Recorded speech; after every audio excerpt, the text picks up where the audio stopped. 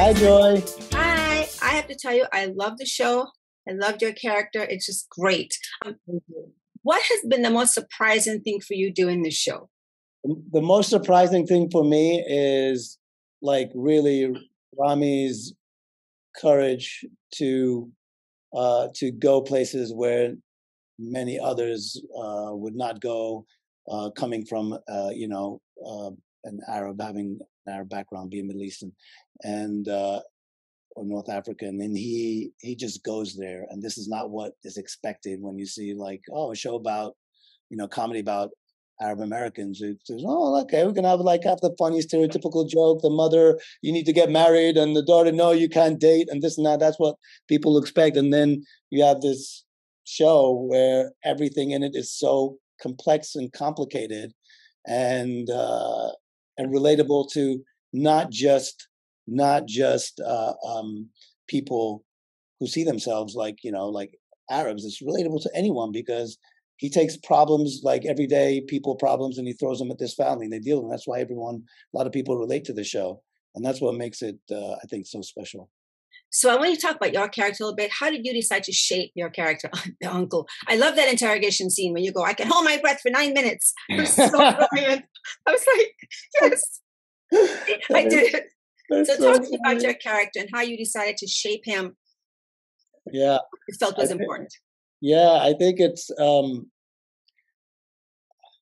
fun. I still remember like when I was prepping for the audition or the test, the screen test, whatever it was, and I knew Ramy, and Ramy came to my house, and he just wanted to just see what I'm doing. He wanted to like basically like give help me out, make sure that there's no doubt that I am going to be this character, for anyone else who's seeing.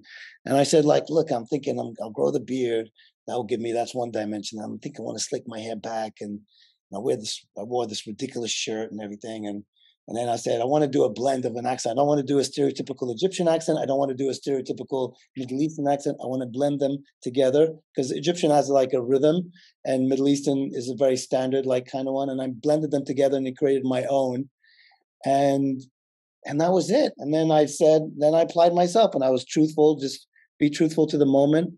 And this character came out of it. And I knew from because the first thing we shot was, I think that, the scene when I'm introduced, when I'm eating in the season one, I'm eating the sunflower seeds, and I'm spitting them out. And I was nervous before that because it was setting up, but the moment we cut in that scene, I'm like, okay, this is Uncle Nassim. We found him.